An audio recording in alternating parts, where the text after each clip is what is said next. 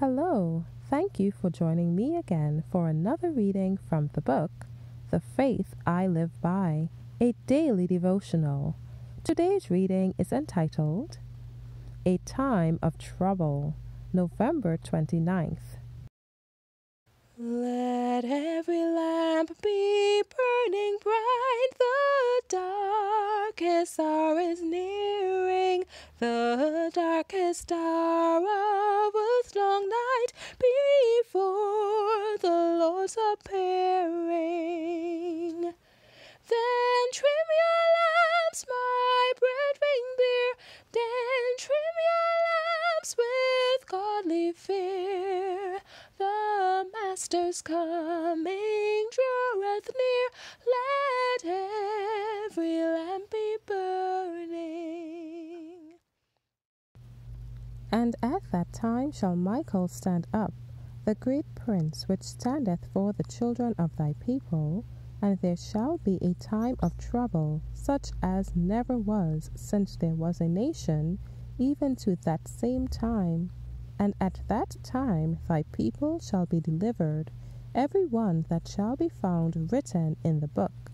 Daniel 12, verse 1. When the third angel's message closes, mercy no longer pleads for the guilty inhabitants of the earth. The people of God have accomplished their work. The final test has been brought upon the world, and all who have proved themselves loyal to the divine precepts have received the seal of the living God. Then Jesus ceases his intercession in the sanctuary above. He lifts his hands and with a loud voice says, "It is done."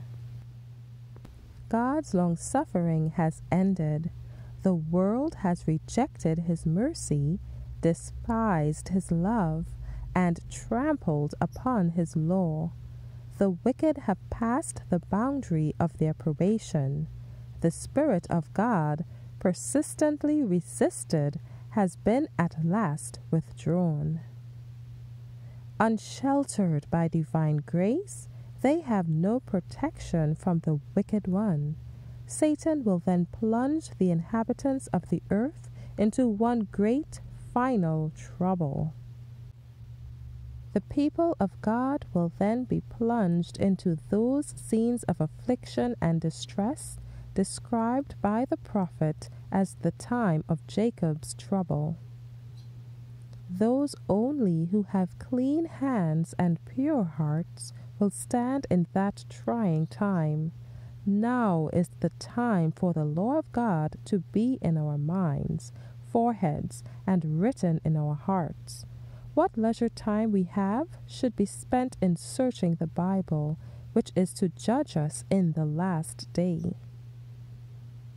Let the commandments of God and the testimony of Jesus Christ be in your minds continually, and let them crowd out worldly thoughts and cares. When you lie down and when you rise up, let them be your meditation. Live and act holy in reference to the coming of the Son of Man.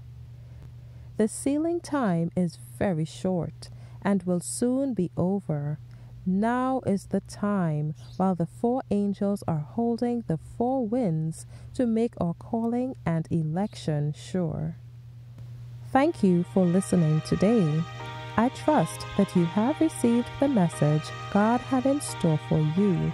God's peace be upon you. Maranatha.